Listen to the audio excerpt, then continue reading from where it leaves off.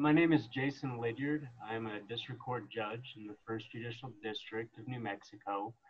The First Judicial District comprises of 3 counties: Santa Fe County, Rio Arriba County, and Los Alamos County.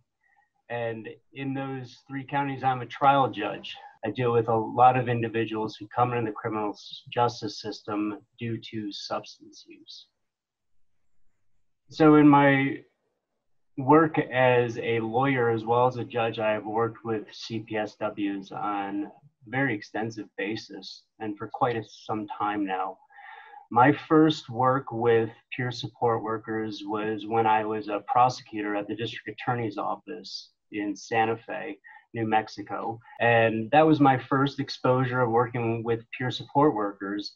And it was an incredible experience to watch, to see the way that peer support workers were able to connect with people who were suffering from substance use disorders, who were finding themselves in the criminal justice system, and the connection that peer support workers could make with those individuals, which I had never seen in any other program that I had worked in the criminal justice system with.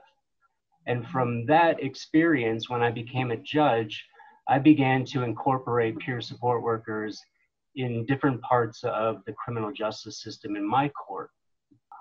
Peer support workers have an ability to connect with individuals involved in the criminal justice system who are suffering from substance use disorders in a way that is unprecedented and cannot be compared to any other individual that I have seen working in the criminal justice field. Given their lived experience, their firsthand knowledge of what someone in the criminal justice system suffering from substance use disorder faces, has the ability to make changes in their life that we just don't see with other players in the criminal justice system. Since I have begun working with peer support workers in the criminal justice system, it's been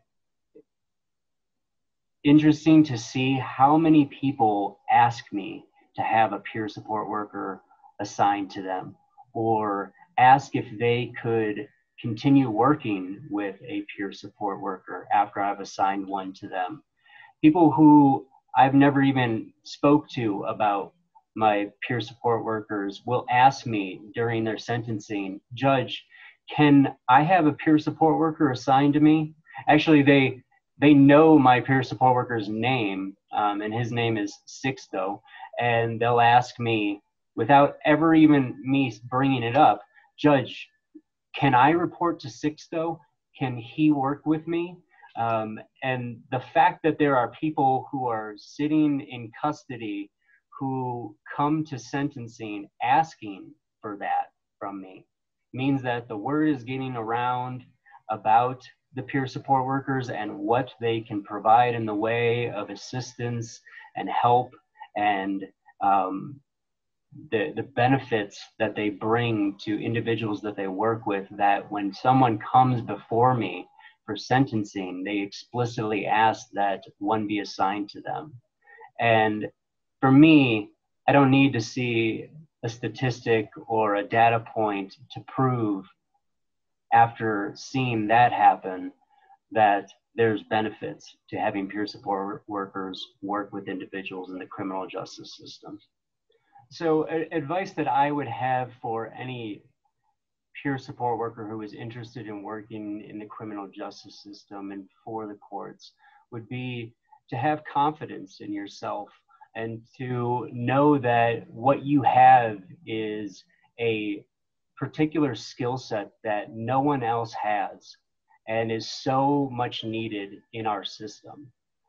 We need people who have that lived experience. We need individuals who have walked in the footsteps of those who are coming into the criminal justice system to help provide guidance to those who are just starting off, so that they can get through in an easier fashion than what the peer has dealt with themselves. For anyone who's interested in or is thinking about hiring on a peer support worker, anyone involved in the criminal justice system, I would simply ask them to be bold, try new things. The system as we have it now is not working the way that it should.